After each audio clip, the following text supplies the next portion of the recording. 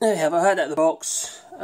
Looking at it now, it's a nice looking case. Yeah, nice looking case. You've got the fans. There's one fan there. There's one behind a clear cover on the front as well. And they're two 140mm diameter fans and two front bays for obviously your CD drives or I/O or outputs, whatever. And on the top here we have the USB 2.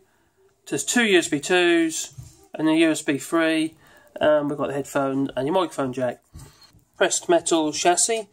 That you've got your cable throughs here, and they've got rounded metal edges, obviously not to cut your cables, etc. But I'd like to have seen some gaiters on there, really.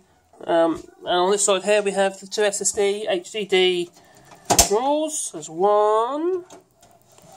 They're plastic. They don't have screws. They have these little pressure, little sprung-loaded nodules, like little nipples, which hold your drives into place. They're a bit plasticky, to be fair. Okay, €64 it was, so it wasn't expensive really. It's a MIDI case, so it's fairly tall still. A little bag with screws with the case, as you can see there. It reminds me of Star Wars, like a black stormtrooper. And we have two power buttons on the front. I don't know why we've got two. I'll find out later. Maybe one is for the CD drive or something, I don't know. Maybe, maybe not, who knows. And you have one, it comes with one fan. Alright, but with this build, it's a bit of a budget build for me. It's going to have two fans on the front. I've got one nice LED fan to go in the front, probably in the bottom here.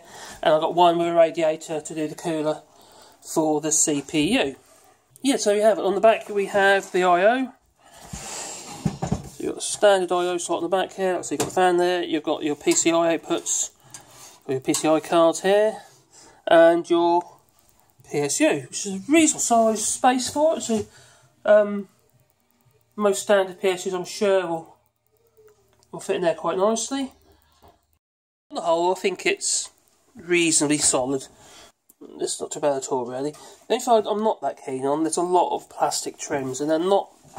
I wouldn't say they're fairly solid at all. They're very well. I know what they are, but they're plastic. But if you can hear this, a bit. This bit on top, I can see that probably breaking actually or cracking at some point in the future. Apart from that, it's fairly good. But you see that's tinny. I say tinny, plasticky. They don't feel very good quality, to be honest. So that bit is a little bit disappointing.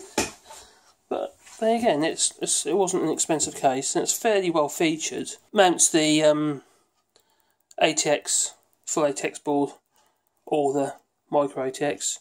But I'm fitting, in this case, I'm putting a MSI Tomahawk in here, which is quite nice, really. It's the B350 Tomahawk motherboard, full ATX motherboard, which isn't too expensive. It's just got the AM4 socket, and that will be going in shortly. So there you go, there you have it. It's a €64 case, which isn't a bad price at all, considering, really. And yeah, it's not a bad value of money. Like I said, some of the plastic trim's a bit flimsy, but the carcass is okay. It's fairly solid, not too badly made at all, really. No horrible, nasty, really sharp edges or anything like that. So yeah, it's good. Hope you found that useful. So if you wouldn't mind, click like or subscribe or both.